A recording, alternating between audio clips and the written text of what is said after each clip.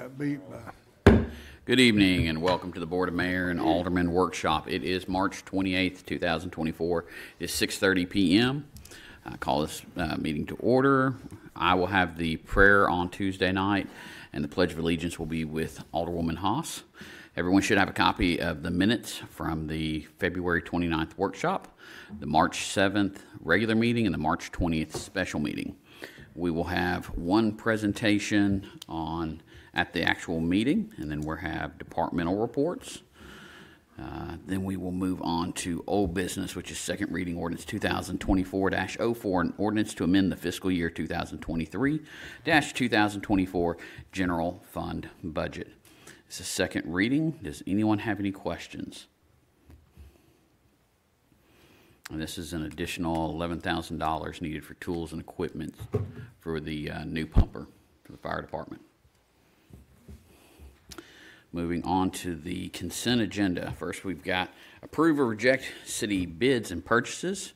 Number one is request for qualifications and proposal, professional asset management services for the street department. And we have someone from Kimberly Horn who's going to do a presentation for us. Yes. Thank you. We've got our PowerPoint here teed up. So thank you. My name is Zach Dufour. I'm with Kimberly Horn. Going to speak a little bit about our proposed scope of work for asset management, particularly pavement management program. We have done a lot of work. Hopefully you guys are familiar with the name. We've done over 80 projects for the city in a wide variety of aspects, from roadway work to private development work across the city. And so excited to be kind of jumping into a new discipline and a new service type for you guys. In specific to pavement management, we have a national team that's gonna work on this program. They've done projects for cities across the country, but they have also worked for Mount Juliet and the city of Oak Hill within Middle Tennessee with really the same kind of scope of work, same software system that we're gonna use for you all. Pavement management basics. So a lot of cities we've worked for where we've implemented this program, and I'm not saying this is you guys, right? It might be, it may not be, but a lot of cities pave roads based on the number of phone calls they get, who screams the loudest, or the streets that are the worst, which is certainly not atypical. But I'm going to kind of go through a little bit more of a strategic approach based on, sort of industry standard for pavement management. So five-step process. The big picture is really to keep the good roads in good condition. So it sometimes throws people for a little bit of a loop when they ask questions like, well, how come we're not paving the worst street in town?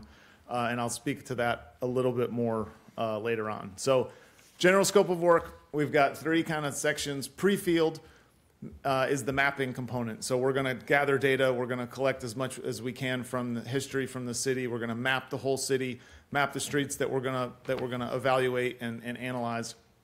Then we're going to go in the field.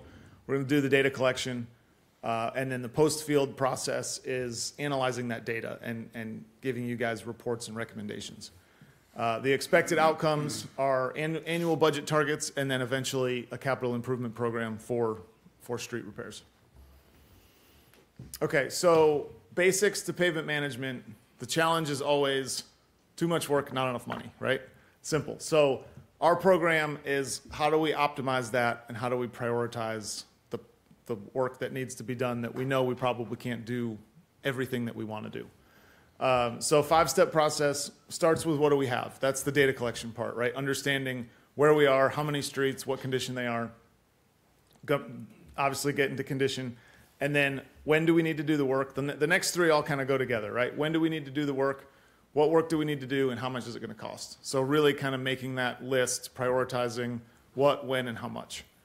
Bottom line is, again, keep the good roads in good condition. If you fix it now, you're paying less over the life of the project. So this is probably the best slide that we use to help kind of explain how pavement management, proper pavement management really works.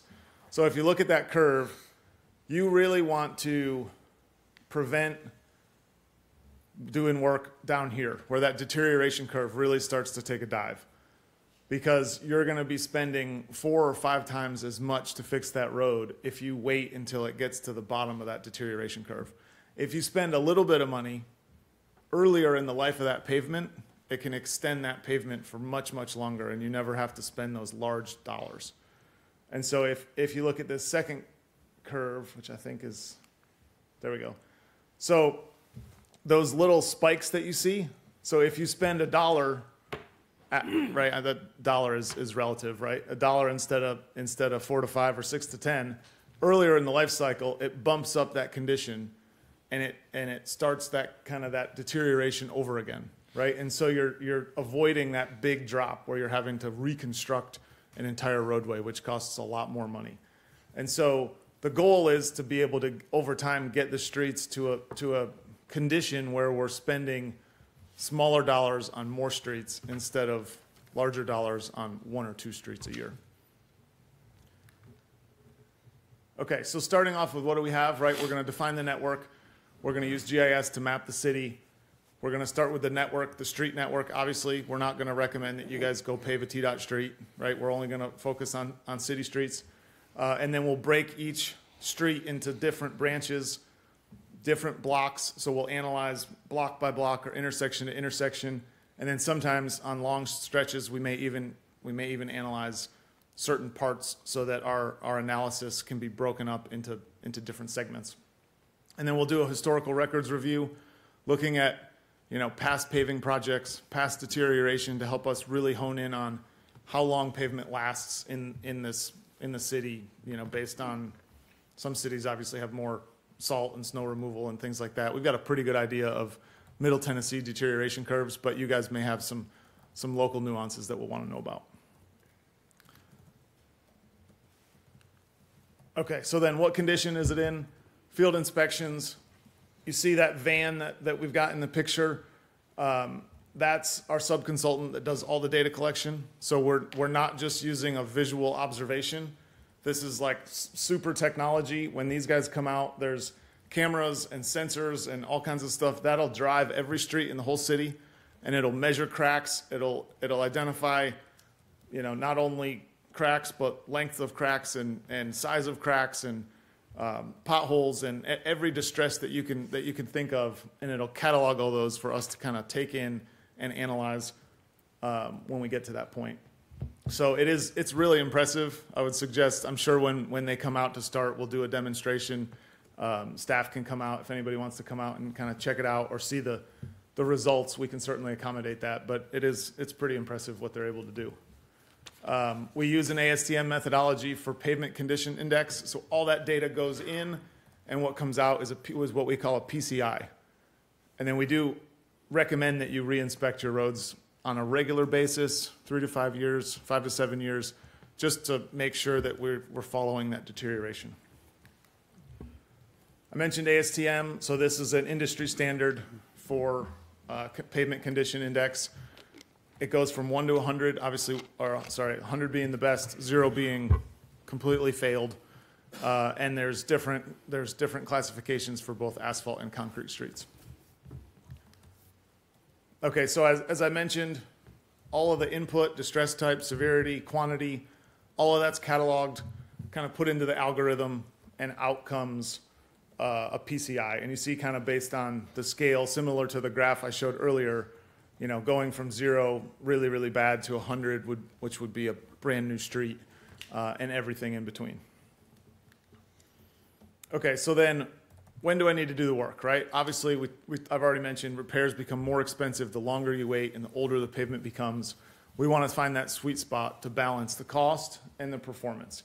And so this graph kind of shows the earlier in the life cycle of a pavement, you're doing routine maintenance. You might be doing pavement rejuvenator or crack sealing or some kind of chip seal or something like that that's much less expensive. And as that pavement life cycle goes on, you're getting into preventative maintenance, rehabilitation, and then reconstruction, obviously. And we have all kinds of different kind of repair techniques that we apply at those different levels. So speaking of that, these are about 8 different repair techniques. So at number 8, you see is full depth reconstruction, where you're tearing up the whole road and you're rebuilding it from scratch. Most expensive happens at the farthest end of the life cycle of a road, all the way up to something that happens earlier, just to crack seal or fog seal or put down pavement rejuvenator, and everything in between. So the higher the PCI of a road, the recommendation we would make would be higher on that list, right? It would be a cheaper, quicker, easier repair, as opposed to the lower PCI. You'd be getting into a mill and overlay or a full depth reconstruction. Okay, and so this is sort of one of the main outputs that we have. After we've collected the data, after we've analyzed the data, we're able to run scenarios on all that data. And so we're working with city staff to determine, all right, do we want to get recommendations based on a certain budget? Do we want to get recommendations based on a certain condition of our roads? And so we'll run a bunch of different scenarios for you guys. You can see that, and this is just an example, but PCI today, so we'll be able to tell you, okay, your average condition across the entire city, let's say it's a 62.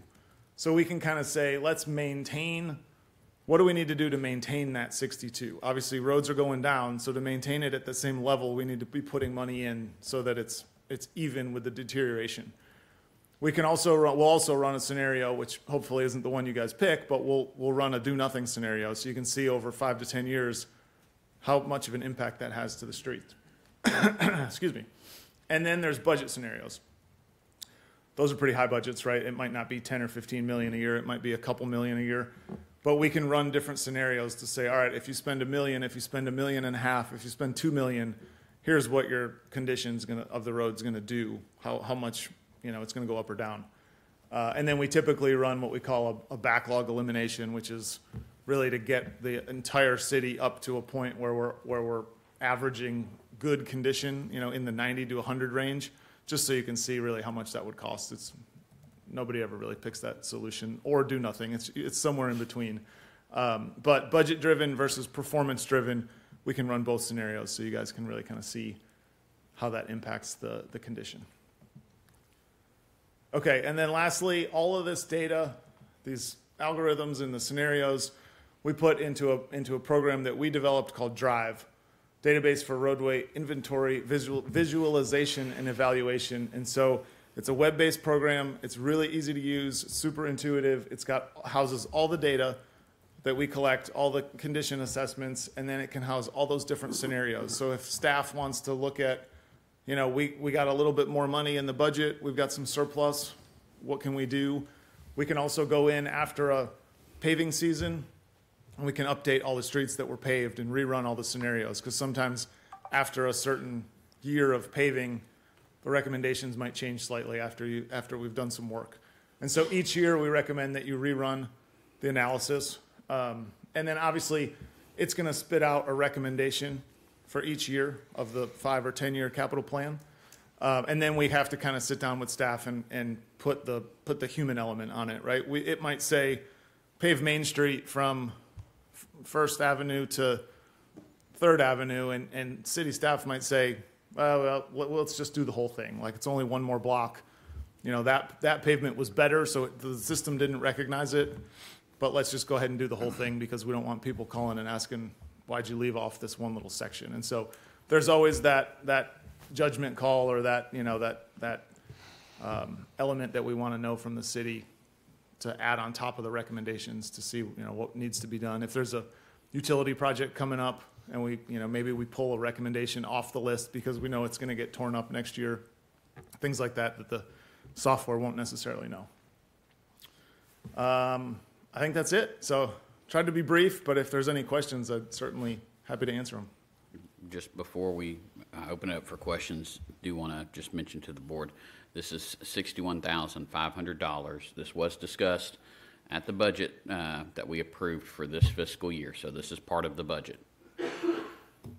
Well, that was something I was going to bring it up. I guess I don't remember it in detail, but so that was approved back last year. Current year, yes, sir. The current year. And we're just now getting around to it. Yes.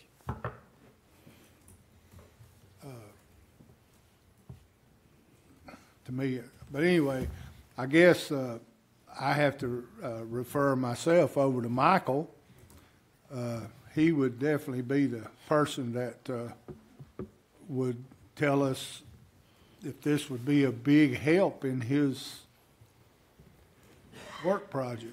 Yes, sir, absolutely. So this is something that we started discussing last year, as the mayor had mentioned, and it did take some time to establish. There was a lot of discussions internally with staff. We reached out to some other municipalities that were using their service, had to get the RFQ together. That took time. Got that pushed out, so here we are today. Everything I have heard back as far as response that these guys are working with has been great. It helps with long-term budgeting, long-term CIP planning, and that's something that we want to establish versus, like Zach said, the phone calls, well, our road's bad. Well, no, why'd you pave that one? Because this one over here is worse. This gives us an identified plan that, you know, goes out and determines the areas that are in the most need.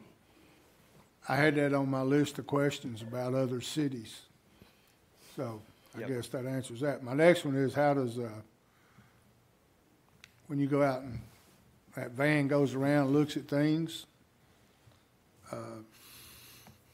it comes back with this weather that we have, does it, any kind of consideration, or is that just for us to take it into consideration?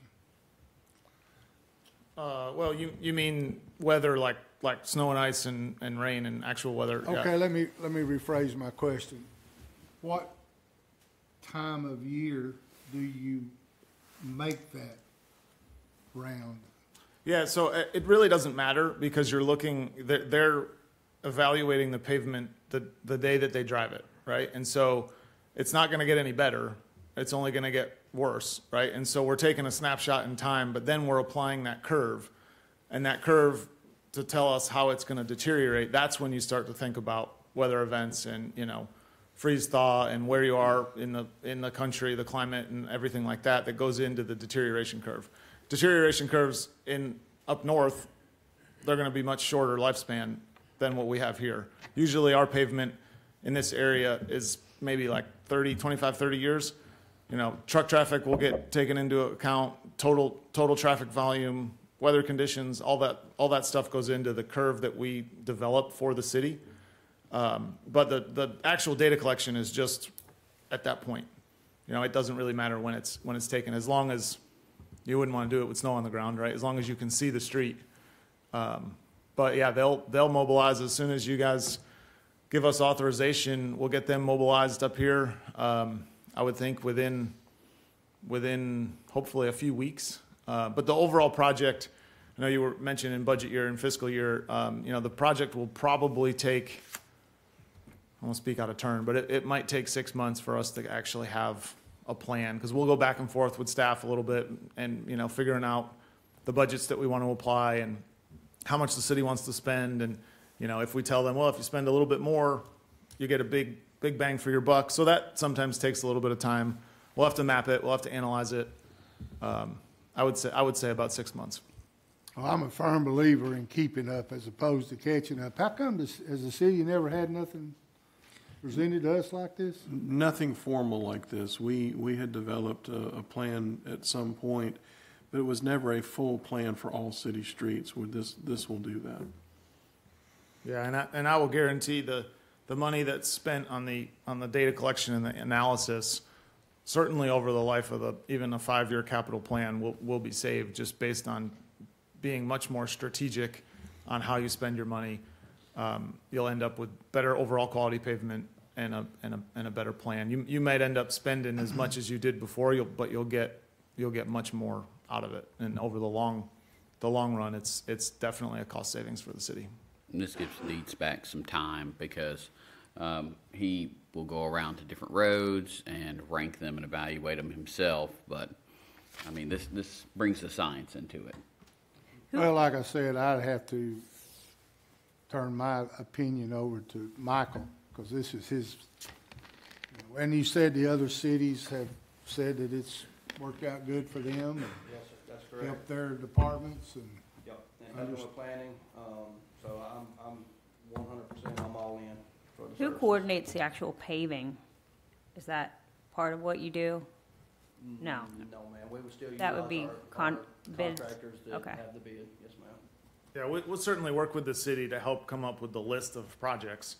But then at that point, the projects would be done as if they were Sure. done in the past. Yeah. Yep, thank you. And that fee is once a year? No, there's a small fee to keep up with the software, but that initial fee is really just every time you redo the data collection and analysis. So if you wanted to redo the data collection and the evaluation every 5 to 7 years, that it would be about the same fee every 5 to 7 years.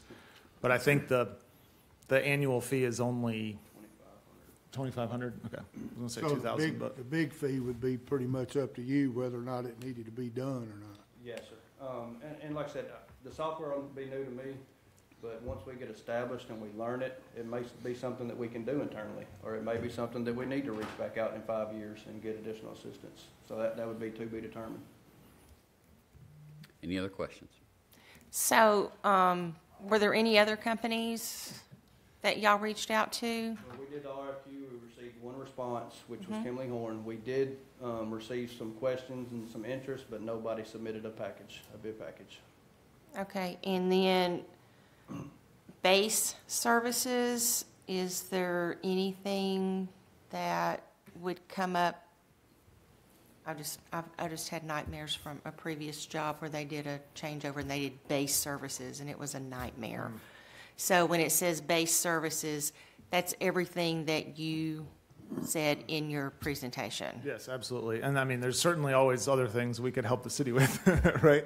The question about paving, you know, we've helped coordinate paving projects before. Obviously, that's not included in the base, but yeah, the data collection, the mapping, the analysis, the reporting. I think we've even got training in there to train the staff on the software and the program. So everything I talked about tonight would be included in that base. So no surprises right now. No surprises. Right now, okay. Any other questions? Thank you, gentlemen. Thank you. Moving on to number 2, purchase subscription plan for automated license plate recognition system. And this is essentially $23,950 for a 5-year subscription plan. And essentially, with phase 1 of our LPRs, there wasn't a subscription plan included in that. For phase 2, it was. And so they did not, of course, invoice us for number 2 until just recently, and phase 2 was allocated last fiscal year. So there will have to be a budget amendment, and I believe that's down here under new business. But this is what we need for our LPRs. Does anyone have any questions?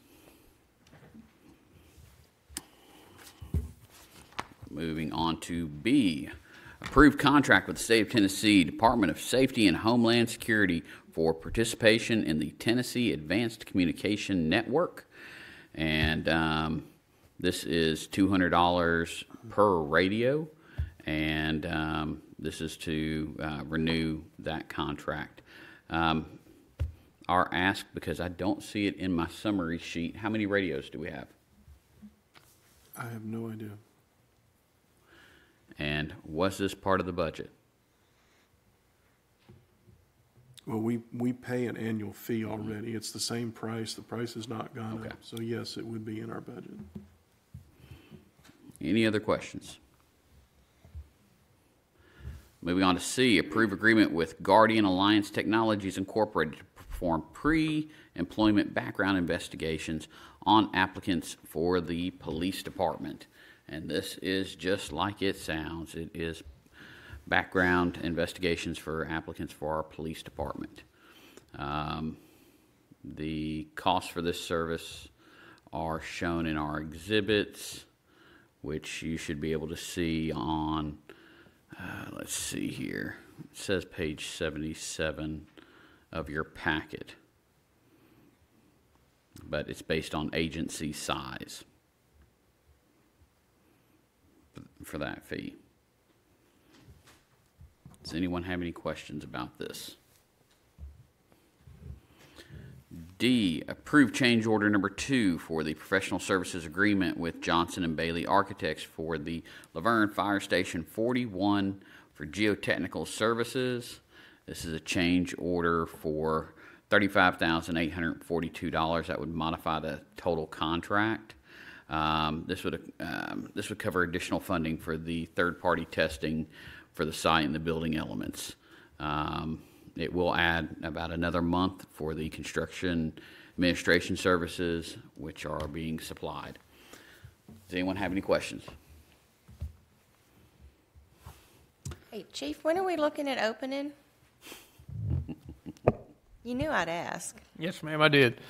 Part of what you see here is covering information in change order number 4. Because of some things that we have made changes to in the contract and the construction project itself, we're going to be delayed by 28 days. There's going to be a contract extension in change order number 4 for that. So we also have some delays in our front apparatus bay doors. They are slated to ship June 17. So we're hoping to have a grand opening ceremony by the end of June. What we're hoping for. In time for July 4th. Yes, ma'am. Okay, thank you. Yes, ma'am. And Chief already hit on it, but approve change order number 4 with Romac Incorporated for the Laverne Fire Station 41. This is deducting from our contingency $80,764. And this is for upgrading electrical systems in the training room, adding some emergency lights, additional electrical services, and then some issues as far as with the sinkhole remediation. Anyone have any questions? Moving on to new business, first reading ordinance 2024-05, an ordinance to amend the fiscal year 2023-2024 general fund budget. And this is for the LPR system that we were just discussing under the consent agenda. Does anyone have any questions?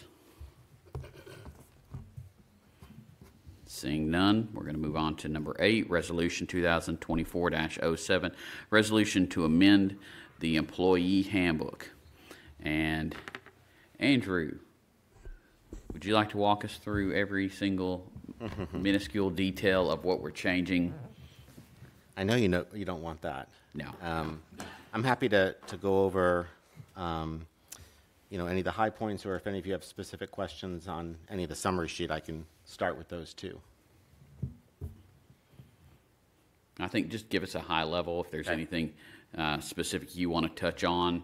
I know the public can hear it, but it's updating our document, and it will become a regular thing, I believe, each year to update. Yeah, I've said this before on other handbook revisions, but this is a living document. Any place you work, there's a handbook, and it's always changing. So in this particular version, we're adjusting a couple of things. I'll point out that we've added a couple of new sections, and the first one I'll point out is in 7.5. This is the section that deals with pay, and we've added some language in that, 2 new paragraphs, one for overpayment and one for recovery. So in situations where we have paid an employee the wrong amount of money, obviously when it is that we've underpaid, we just simply make the correction and move on. But when we've overpaid, we didn't have any language that supported a process for that. So we're adding that language into the handbook. And it's outlined there, but just a high-level view. If an overpayment is $100 or less, we will simply make the adjustment automatically on the next paycheck. If it's $100 or more, we will call a meeting with the employee and walk through what that number is, what happened, how we got there, and then what the process would be for recovery of those funds. That's in section 7.5. In section 8.7, in our last handbook revision, Evan and I spent time talking about, sections related to feedback and performance in the behavioral category for our employees, and he pointed out to me that we did not have language that handled insubordination as a category. So we've added that to the handbook in section 8.7, just to simply call out what that is and when it would come into play.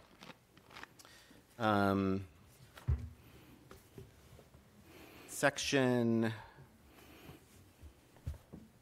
13.5. This is a major revision. I will highlight this one for you because we spent some time in a previous board meeting talking about the Accident Review Board.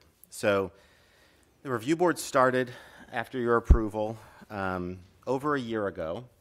The board consists of 7 or 8 employees who meet on a monthly basis to review accidents that happen within the city. And we have 2 general categories, right, that we look at. After we review the information on the accident, the board makes a determination if it was preventable or non-preventable. If the accident was non-preventable, then the board simply signs the document. We move right on to the next review, right? Because if an accident happened because of something that the employee couldn't have avoided, that's understandable. We obviously have had significant conversations about the fact that a lot of our accidents are preventable. And so in a meeting that I held with administration, fire, police, and our fleet maintenance team, we met to talk about what we had done so far in the process of reviewing accidents, what the impact of those steps have been, and kind of are there additional things that we can do. One of the things that we implemented was driver training. So last year we put Sergeant Eubank and Thomas Daniel through a professional driver training course. They trained a number of our staff last year on that course. We will pick up those trainings again next month for those who didn't get a chance to participate in that. That course focuses pretty significantly on backing up as a highly pointed out area of accidents. For the most part, a lot of our accidents are when the car is in reverse, and unfortunately, we tend to hit things that don't move. So part of that training is to help identify different ways to approach backing up. And so that training hopefully will help our process. The Accident Review Board then last year started to add some accountability, right? So if you have an accident the first time, here's what happens. If you come the second time and the third time, and so there was an entire guidelines that you all passed and that we have been following. In a conversation with the department heads, specifically Chief Mays, we focused on the fact that the police department, has a lot of drivers, right, in their department compared to some other departments in the city, and that a vast majority of our preventable accidents are coming from that particular department. And he and I talked, and he felt that we needed a revision to the Accident Review Board to hold his department accountable at a different level. So we talked through what that could look like, and in the handbook, we've added some language, and I'll just share it with you because this will take effect, if you pass this. It's beginning March of 24, which I'll revise to April by the time this is passed. April of 24 through February of 25, employees of the Laverne Police Department will be recommended on the following point structure. So there's a point structure that's attached to each accident. And based on the points that are assessed by the Accident Review Board, that is what the recommended feedback is, right? So one of the things we talked about before, just a reminder, is we wanted to remove the subjectivity to discipline. We wanted to say, if you did these things in your accident, you got these points, and if your points totaled this is what happens, right? And it's consistent each and every time. So previously, on a first accident, an employee was given a counseling form. That is technical language for there's a conversation that happens between an employee and supervisor, and it's a follow-up to an email, right, that says, we talked about this, here's what happened, note that you shouldn't do it this way, and move forward. That step is being recommended to be eliminated for the police department for the next 1-year period. And first accidents would start with a written warning as opposed to a counseling form. Following that written warning, on the second accident, your first step is a 1-shift unpaid suspension. On a third preventable accident, you start at 2 days off, and it progresses from there based on your points. There is still language in the recommendation, as was before, that at a certain level of accidents, your take-home car privileges would be removed for a period of 1 year. That's citywide, right? That's not something that's just specific to the police department. That is citywide, and that's in the policy that we're using right now. Thankfully, we've never had anybody that has reached that level, and I hope that to be the case. If Chief Mays was here, I'm sure he would say this. This change is not necessarily meant to be targeted or extra harsh toward a particular department, but just an acknowledgement that over 90% of our preventable accidents are from one department. And he felt like there was a need, and I agree with that those first accidents need to have a little more teeth behind what happens than just a conversation. I've said this publicly before, which is I think folks tend to drive a little different if they view it as their own money as opposed to somebody else's money. And so when there's a stiffer response from a feedback standpoint that affects someone's pocketbook, hopefully they'll rethink some of those maneuvers or backing up that they're doing. So any questions on that particular item? Well, Andrew, I know we talked about this yesterday, but I do want to bring Evan in just to make sure, as far as from a legal standpoint, with that change just being for the police department, that legally it is not muddy water for us. No, we have the ability to apply that to any department we want to. So. Okay.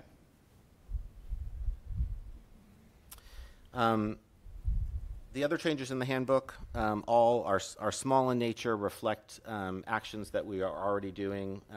Chapter 16 is the Dayforce chapter. We've made a number of changes to that. Just practically, what it says in the book now is not what we're doing since we've launched the program, so we've cleaned up that language a little bit. Happy to answer any questions if anybody has anything in the highlights that I've missed. But a change in employee handbook is a very common thing. I hope to make it less common and do it less often because it's time intensive, but it's an important book and helps us guide and create a culture for our employees that they know what to expect and they can come to work and enjoy their time here as well. So whenever you make these changes like this, you put them on paper and then you add it, you slide it in a new book, get all the employees to sign it, or do you print a whole new book? Well, we used to do both those things. Now with Dayforce, we simply upload a new electronic version to each person's profile and they can view it at any point. It's also internally available on the employee information portal.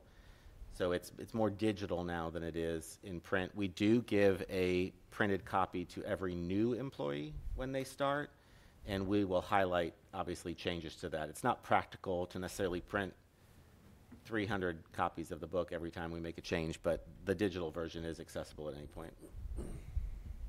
Any other questions? Have you noticed since he's moved over to the big desk that he's more, Succinct? yeah? Sits next to me. It's the camera. Is it the camera? It's the camera. Okay. I will gladly give up my seat to anyone from Public Works or Parks and Rec if they would like it. So like the specific changes to the LPD portion, and I'm just saying the supervisors will should these be approved, the supervisors will talk with their teams and let them know of these changes and stuff. So it won't be left up to the individual person. And Correct. Once the handbook is adopted, then command staff will have a policy and a procedure that they follow to share that information. It will be cascaded down so everybody has an opportunity to understand it. Any other questions? Moving on to Resolution 2024-08, a resolution authorizing the City of Laverne to participate in the National Purchasing Cooperative Program. This is just another purchasing cooperative that's out there.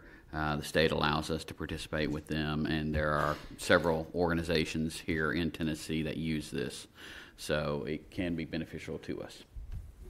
Any questions? Moving on to Resolution 2024-09, a resolution to write off Water Department bad debts. And this is something we do every year. You should be able to see everyone's names and amounts in here. If you know of anybody personally, feel free to reach out to them. Many of them have been contacted by Fox. You'll see that on the spreadsheet. Fox is a collections company that the city uses, so and they've not been able to collect on these. But after so many years, we have to write them off. Does anyone have any questions? So and I've asked this before, Evan, I mean, there's a couple on here that's like $4,000-$5,000. Are those just not even worth trying to go after and pay the? I mean, at this point, when it gets to this point, there's been effort, and it's just, yeah, not worth it. I'll ask you again next year. That's fine. Any other questions? Okay. And then motion to approve the new city mission statement, vision statement, and objectives. And so from our planning retreat last year, the city has been working on a new mission statement, vision statement, and objectives. This was all presented last month to the board. And so this is just a motion for us to adopt those. Does anyone have any questions? Once again, great job. That's awesome. Now, Andrew, are we going to have a fire pit whenever we get to vote on this? Just right out here? We can add it to City Hall renovation sometime in the future. We'll add a fire pit. We'll need a renovation after the fire pit. It's, Vice Mayor, thank you for those comments. It was a team effort. I will revert back to the team that worked on this for those weeks after the retreat, but we're super pleased with where we landed. I hope the citizens are as well. Any other questions? Thank you. Moving on to Resolution 2024-10, a resolution to authorize the mayor to execute a license agreement with CoStar Realty Information Incorporated. This is a piece of technology that our economic development director and I have been in discussions with for probably 2 years now, as far as about their services, and we think it can add value to what is being done to recruit new retail to the city. And this is a resolution to authorize me to execute that agreement. The maximum amount it would cost is $10,320 per year, and there are funds in the economic development budget, but we will also look at any discounts that they have with the ICSC Recon event in May. Because if they're offering a discount at that big convention, we want to take advantage of that. But this has multiple uses, whether it's telling us number of permits pulled for whole areas. It gives us traffic estimates, comps, market data. I mean, it is probably one of the most robust systems that we've seen. Murfreesboro just recently signed a contract with them. Lebanon works with them as well. The chamber in Memphis works with them. So we think it's something that can add value to what we're doing with recruiting new business. Does anyone have any questions? Moving on to 13, we've got appoint or remove board and committee members. First, we've got the Stormwater Appeals and Advisory Board. We've got 2 terms that have expired, and I know I've spoken to 2 different people today alone who may be applying. We just have to wait and see for Tuesday. but Ann has been advertising this on social media. Jerry's had it on Channel 3, so hopefully we can get those last 2 ones filled. If anyone is interested, they still can apply. The application's on the city website under Boards and Committees. And then we've got an FYI, which is the Beautification and Arts Advisory Committee. We've got one term that is expiring, which is Laura Ward. Her term is expiring April 30th. Staff will reach out to her to see if she wishes to remain on this committee. And, of course, they'll start advertising it as well. Moving on to, we've got 2 other items which were both discussion items that Alderman Waldron requested. He is not here, so I don't know what all he wanted to touch on with those, so we will simply roll those to probably our next workshop, if that's whenever he wants to do those, and can go through and discuss these. Because again, I don't know what all he had for these items for discussion. And then we've got mayor and alderman comments. Alderwoman Hobbs. Just thanks to the Public Works Department, Stormwater Department for fixing up Arbor Ridge area over there, the road concerns that were brought to us from our citizens. We appreciate it. I've gotten a lot of really positive feedback, so thanks for your quick work on that. You guys did an excellent job. Very impressed. Thank you. And happy Easter. Yeah. Alderwoman Haas. As I was walking to my car to come to the meeting, one of my neighbors stopped by and said, "Thank you for getting the roads fixed." So I told him that I would pass it on to our guys here at the meeting, and it's really appreciated and it's really noted. And happy Easter. Vice Mayor No. As I was walking to my car at the senior center, somebody asked me when are they gonna fix Stones River. But no, I add to these ladies, not only is Public Works and everybody, Parks and Rec, Library, Planning, everybody, all the department heads, all you folks are doing a phenomenal job, even Bruce over here. Even Bruce. Oh, Bruce. Thank you, sir. I appreciate that. But I know as the title of vice mayor and as a tax-paying citizen, I appreciate it, everything you do. Well, I want to first off thank all of the staff, whether it's police and fire, parks, library, for a fun time with our the Easter drive-through. And we had like a 2-hour wait with this. Dunkin' Donuts was blocked, at least that's what Conrad told me. Couldn't pull in, so. Around on 4170. Yeah, so it was massive turnout. So we will work on that for next year to get people through quicker. But still, it was smiling faces. People were not upset, and we had a lot of fun. The kids popped out with their golden eggs, and I mean they really liked it. So We got a basket left. we have one basket left. Yes. Wow. It was the 912? 912? Well, if you have the golden egg and the coupon, contact Parks and Rec. But it was a fun time. So very much want to thank all the staff that was involved with that, because there's a lot even behind the scenes that people don't see to make that happen. So thank you to everybody, and just thank you to our staff for everything you do. And I'll even take it a step further, and even to Evan Cope, who sometimes gets thrown under the bus for stuff. So we appreciate you guys, and happy spring break. Call this meeting adjourned. When is